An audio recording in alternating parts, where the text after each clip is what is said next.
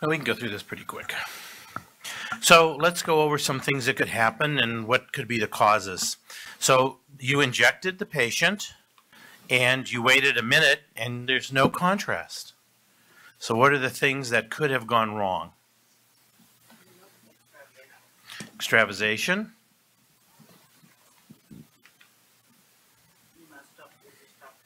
Your stopcock could be wrong.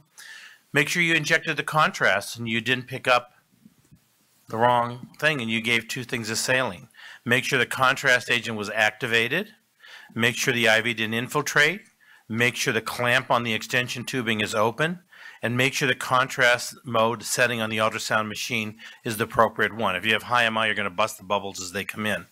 And another key thing to remember, especially if you're doing things interventionally, is that anesthesia likes to put these little filters in the IV lines. Those filters are really good. They filter out all the bubbles. So if you're doing things in the intensive care unit or the operating room, make sure that you have them put an IV, in the hand or the elbow, and the port is very close. So you're always injecting distal to a filter. And the same thing is, like, anesthesia likes to inject very high. If you do that, you end up stretching out the bubbles in the saline, and then you get a very weak injection. So whenever you do this, they have to inject very close to where the IV goes in. Okay, similar, you've injected, but you got a really weak injection. So again, it's the same kind of things. Make sure the dose was correct. If you have both Definity and Lumason, the doses are a factor of 10 different. If you picked up the wrong one, you may have actually only injected a tenth of the dose. Make sure the contrast was not injected to the saline. So if you turn the little knob the wrong way and you inject the saline or the contrast and it goes into the saline, you dilute the bubbles, and now when you inject it, you got a very weak bolus. Make sure you didn't infiltrate the IV. Make sure that the power is low, and make sure the extension tubing is not too long or small diameter, because then the saline flush cannot deliver the contrast into the vein. When you're using small parts, so breasts, testicles, not so much for thyroid, the center frequency of the transducer is higher, and the bubbles tend to resonate at about 2.5 megahertz. So if you have a very high frequency transducer, you don't get as much nonlinear effect. So you have to maybe double the dose for these things. Vendors are now having more bandwidth in their transducers. So if you're using a higher frequency transducer, trying to go to the pen setting, which will lower the frequency and give you better enhancement. Again, make sure you completely activated the contrast agent, and again, make sure that there's no filter and no relate saline. You always got to inject the saline. So you injected, but you got a good bolus, but within 20 seconds, there's no contrast left. And for the sake of time, I'm just going to go over this. So confirm that the MI was low. Make sure that the contrast was adequately activated. And make sure you're not using a very high imaging frequency. So again, if you use a very high frequency transducer that it doesn't have the capability of doing a contrast at a low frequency, you're not going to get very much nonlinear response, and you're not going to get as good a image. So there's loss of signal in the near field, and I don't have a pointer, but if you look the top 1 centimeter of that liver, there's no contrast. So this used to happen a lot more in older equipment, not so much now, and really the MI is too high and you're burning off bubbles because we had a higher power output right by the transducer. So I think now, as we've gotten better equipment, the power levels have dropped, so we don't see this as much. But make sure that the focal zone is below the lesion you're looking at, because again, where the focus zone is where the most energy deposition is, that's you're going to have the most bubble destruction. So if you put it in the middle of the image, you're going to notice you have a stripe in the middle of the image because you're busting bubbles more there. So you always put the focal zone distal. So opposite, there's a loss of enhancement in the far field. So, we talked about this before. In general, Sometimes we have difficulty below 6 centimeters. I think as we gotten better and better equipment, there are some people we can get to 10 centimeters, and with one of the new vendors, we've actually got to 20 centimeters. But sometimes you may have a problem. And again, Stephanie said go one click up with the MI. Sometimes that works, sometimes it doesn't. What may not be intuitive, sometimes going one click down actually will help you too, because you'll burn off less bubbles and you may be able to see deeper. But obviously try to rotate the patient or put the lesion closer to the transducer in those cases. And now a lot of the vendors have several settings on the transducer. If you use the lower frequency or the PENS mode, you may be able to penetrate a little bit deeper. You've injected contrast and now you have shadowing.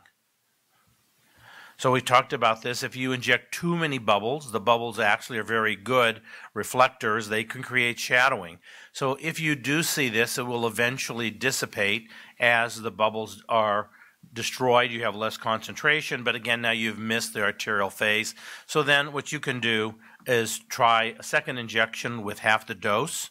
Or if you're injecting really, really too fast, you get this high concentration.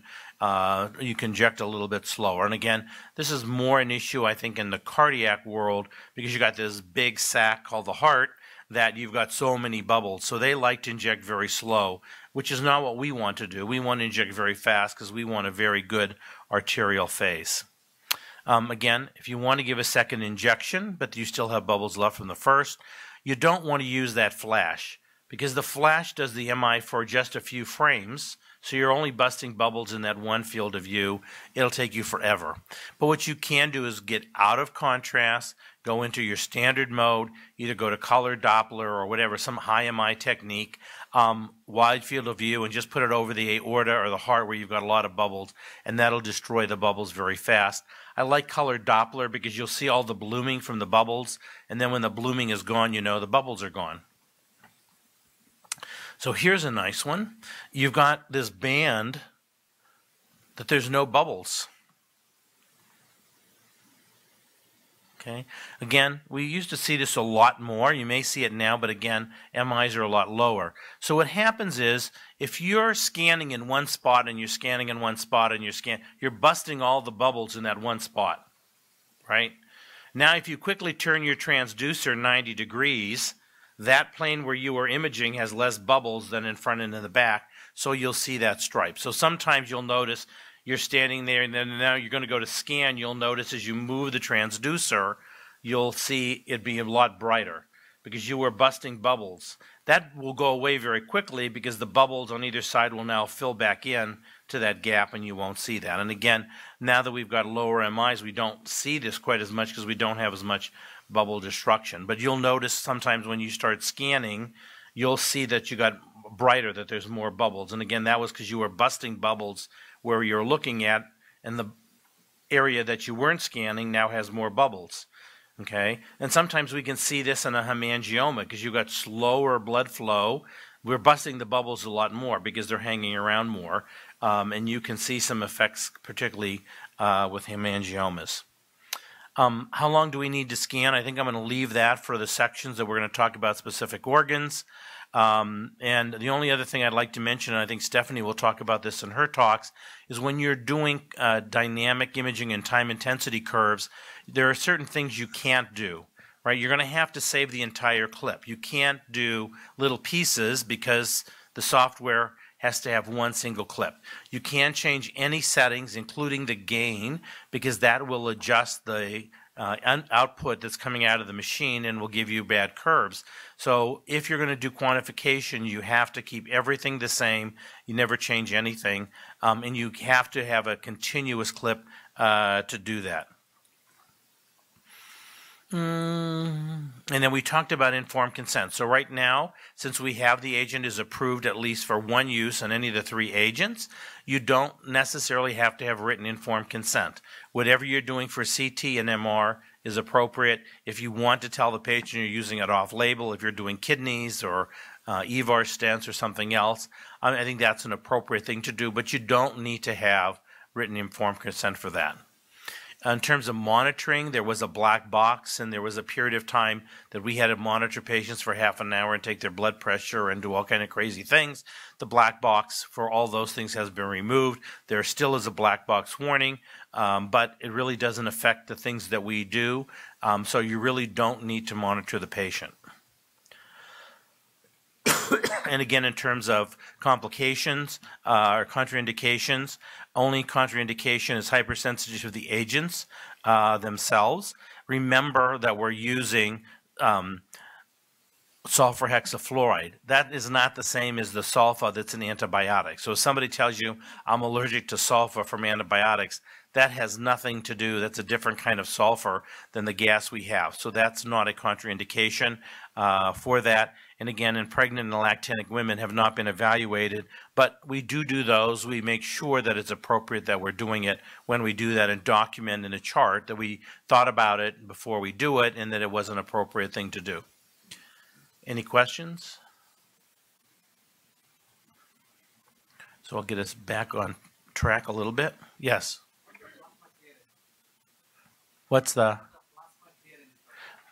Oh, you'd have to look at the package insert. The agents usually, or maybe Steve knows off the top of his head, but I mean, it's usually gone in 10 minutes.